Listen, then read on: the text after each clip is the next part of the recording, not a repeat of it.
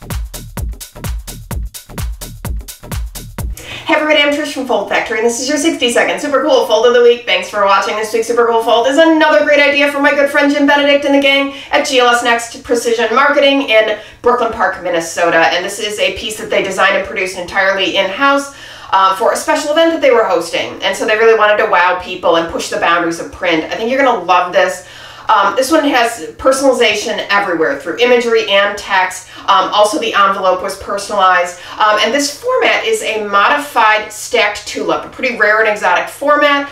You can see a classic stacked tulip on Foldfactory. I love this modification. So this piece opens up like this, which is awesome. It's got a great reveal. A classic stacked tulip is basically 4 squares that are stacked together. So there would be points kind of up and down out here, kind of making an entire square.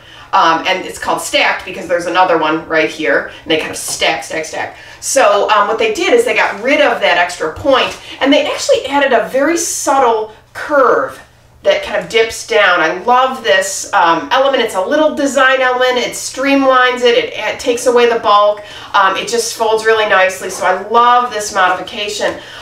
So this piece was printed and coated entirely in line on an HP page-wide T240 HD inkjet web press, and this was gloss UV coated on the other side. Paper is Tango 10.C1S. So these are die score hand fold. They did a little over 1,000 of them. And by the way, I think this is a brilliant design also for those of you who are starting to think about your holiday cards, which you should be doing. I love this. You can do 2020, kind of a New Year's theme. You could also just do a great holiday card with this. It's a great excuse this time of year to do something really fun. So I hope you like it. That's your 60-second super cool fold of the week. Modified stacked tulip fold. Forward this to your friends and colleagues. Keep the dialogue going. And viewers, please send me your folds. If I use them, I'll send you free stuff. Visit foldfactory.com for fold examples, dialogue, and print. And remember, think finishing at the beginning. I'll see you next week. Bye.